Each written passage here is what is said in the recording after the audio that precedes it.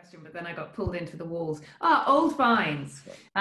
So you're talking about the age of your vines, and it's a great thing to hear. It's not something you normally hear in Bordeaux.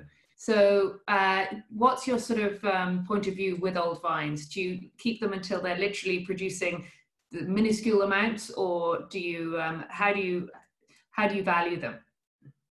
Well, it depends. I mean, the decision on pulling out a parcel is when after 4 or 5 vintages, we have not been able to despite all our efforts, to include that parcel into the Grand Vin. And that's usually for parcels that are, 55, 60 years old. When we have extremely old parcels, like the one I mentioned, we will make an effort to go the extra mile, not necessarily for the fruit it produces, but because it gives us the opportunity to fully identify the best individuals in these parcels, and then to develop what we call a Masal selection against a clonal selection. Clonal selection, you go to the supermarket and you buy your clones. Masal selection, you develop your own selection of vines that you will then replant after having left the soils fallow for 5 or 7 years.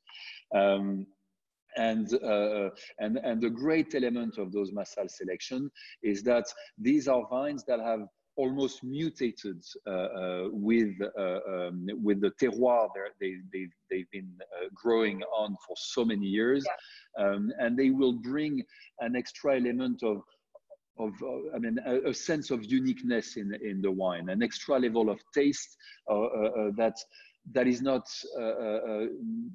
that you cannot compare to anywhere else, and that sense of place, that sense of terroir, is very much where many producers, and I think many consumers are trying to go towards the homogeneity of the taste within a region or within the world, as we have seen in the last 10 years, is not something that the consumer is looking for.